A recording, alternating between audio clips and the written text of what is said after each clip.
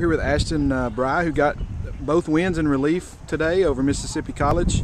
Ashton, it was kind of a different day for you as far as having to come in and close out both games. Just kind of talk about some things you were pleased with as far as being able to come in and throw the ball and get us a couple wins.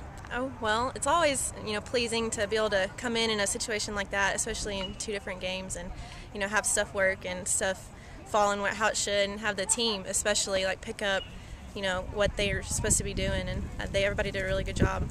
You'd only thrown, I think, one out before that coming into the day. Were you getting tired there at the end? I mean, you were throwing a lot more pitches than you have, all season. Right.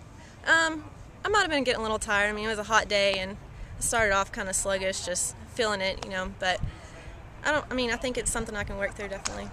How big of wins were these? Obviously last year we gave up 3 or 4 to Mississippi College, and that could have hurt us at the end. But how big was it now, knowing that we got 3 out of 4 from them and going on from this point? These were huge wins, especially just for the team to know that we can play in situations like this and pull through games in difficult situations, because all the teams from here on out are tough, and we're going to be put in situations like that. So it was reassuring to know that we have it in us to do that.